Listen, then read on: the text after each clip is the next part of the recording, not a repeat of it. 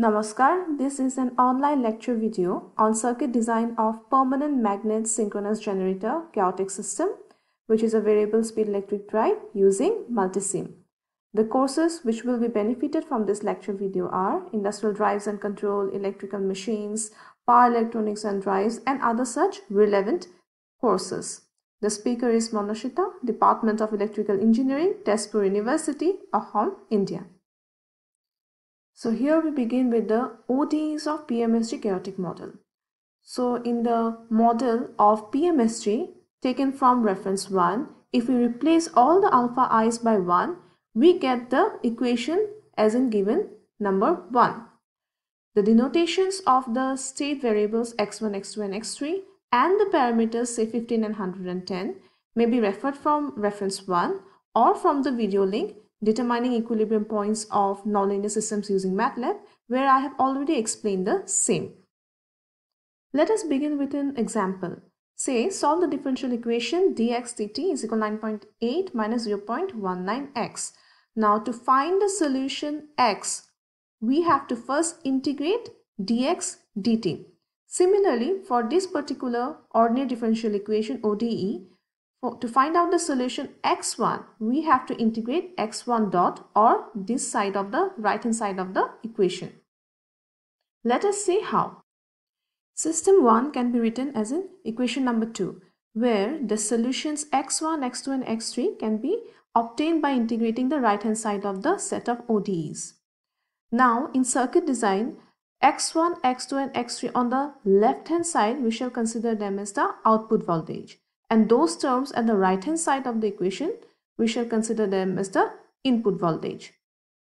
Here, 3 important operations are being carried out. So let us consider the first part of the equation number 2, x1. Here, the first operation that is carried out is number 1, addition of 2 terms, 15x2 and minus 15x1. So which component in circuit design gives us a summation of the 2 input terms?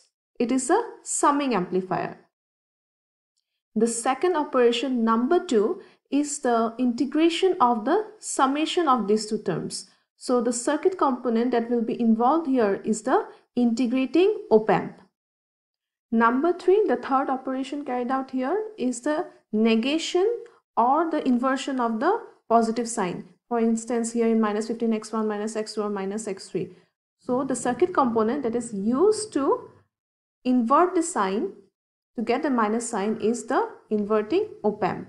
So to implement each part of the equation for x1, for x2 and x3, we need 3 particular op-amps. Number 1 is a summing amplifier or the summing op-amp. Number 2 is the integrator or the integrating op-amp, and number 3 is the inverting op-amp. So what we can do is we can use an amplifier that performs both the functions of addition as well as integration. So it is the summing integrator op-amp, and the equation is given as this: V0 is equal to minus 1 by say integration of V1 by RA plus V2 by RB plus V3 by RC, where V1, V2 and V3 are the input voltages and RA, RB and RC are the resistances corresponding to the input voltages. C is the capacitor responsible for the integration part, and V0 is the output voltage. Now see here, this is the equation of the inverting op-amp. V0 is equal to minus RF by RD into VI, where V0 is the output voltage, VI is the input voltage, RD is the resistance corresponding to the input voltage, and RF is the feedback resistance. Now let us consider the first part of the equation 2.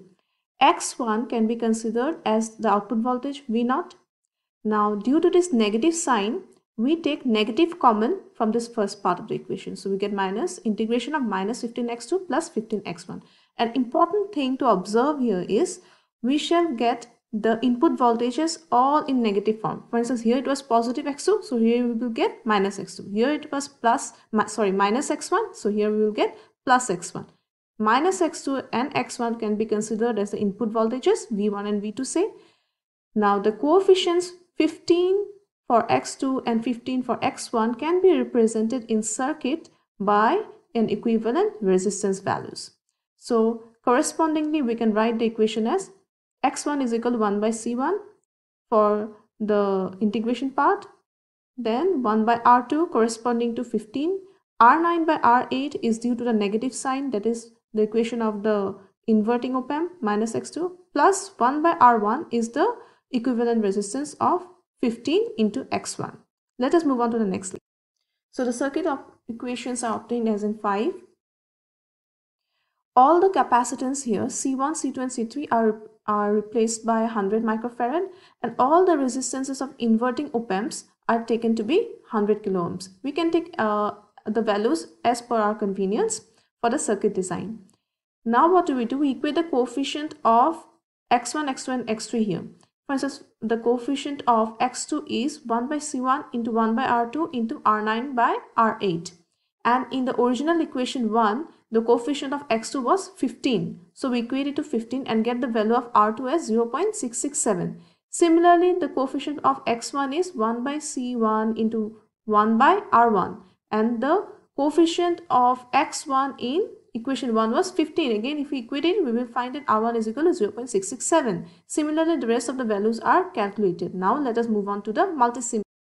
So here I have the multisim window open. First, I'll choose analog, place analog. You can place the name of the, or write the name of the op-amp component here and select OK. I have chosen here TL0 4A CT B here. Cancel. Now what I can do is I can right click on this and select flip vertically. This will convert the non-inverting op-amp into inverting one. Then I can go to select basic. I'm going to select the resistor. Okay, join it here. Next, another resistor. Okay, I'm going to put it here. Next, capacitor. Okay, and here. Next, I can go to sources and select ground. Okay, I'm going to put it here. Next, I can select VCC. VCC, yeah. Okay, I place it here. Another VCC. Okay, and place it here. Now I'm going to arrange them. So here I'm going to add all the resistances values to the to the inverting terminal, that is to number 6. So this one, R1 and R2, I'm going to connect it like this. Then fifth terminal, I'm going to ground it like this. Then VCC, I'm going to add it here. Bring this up here. Yeah. And the capacitance, I'm going to put it here.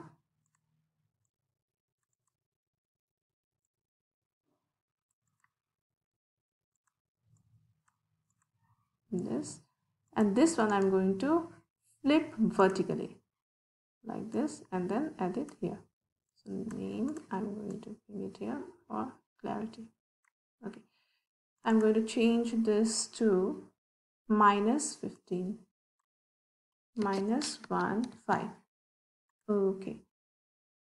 This one I'm going to change it to label VCC 1. Okay. Yes. Oh.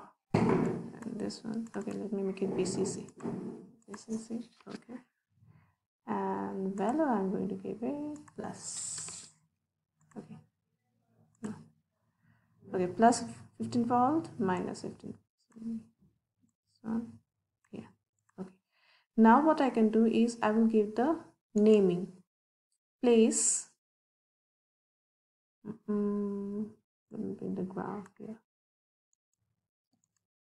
Place text. So here I'm going to place a text. It will be the first input voltage is X1 corresponding to R1. So I'll put here X1. X1. Okay. Next, place graphic. Place graphic text. Next text here. So corresponding to X2, we had 1 by R2. So I'm going to place it here. Minus X2. Yeah. The value of R1 was 0.667. So I'm going to change this value to 0.667K. And similarly for R2 for 0.667K, C1 we had replaced by 100 microfarad. Now what we can see is that there is a negative value of x1 is also required, as you can see in equation 5, minus x1. So what we will do, we will insert a inverting amplifier, copy and paste somewhere here. Okay, so this is not required, we will delete it. This is not required, we will delete it. Now this one is not required, so we will again delete it, connect it here, and we will require one Control C, Control V. Yeah, so this one is the feedback resistance RF of the inverting amplifier. Okay, the value of R3 and R4 was 100 kilo ohms, so it will be 100. Right click and 100 kilo ohms. Okay, and this will be 100 kilo ohms. Okay, so x1 after negating or negation we will get here as minus x1, right? So place graphic text, I'll place it here, minus x1. Similarly, the rest of the equations for x2 and x3 can be formed. So here we have formed the rest of the equations corresponding to x1, x2 and x3 here. If we consider the second equation, we see here there is one term x2, so x2 corresponding to R5, then x1, x3 corresponding to R6, x1 and x3 corresponding to R6. Now we see here that x1, x3 has been divided by 10. Why? Because we are realizing x1 and x3 using the nonlinearities are realized using the analog multiplier AD633. So taking the saturation property of the practical electronic multiplier into consideration, the signals of the system are reduced by 10%. That is why if we click on this, we have put output gain by 10 volt by volt. Okay, and the last input voltage was minus x1, so this is minus x1.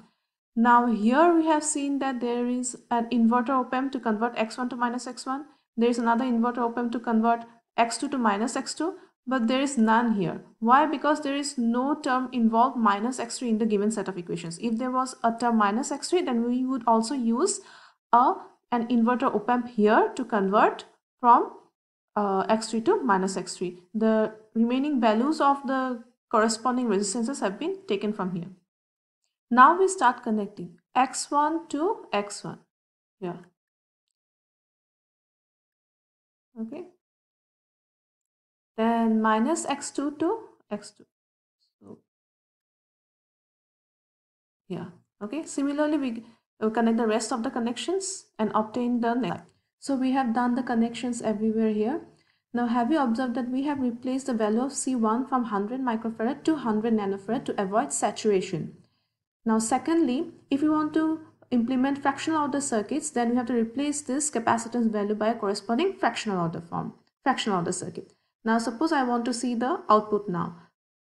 So I'll select this particular oscilloscope Tektronix and I will see the output between x1 and x2 plane.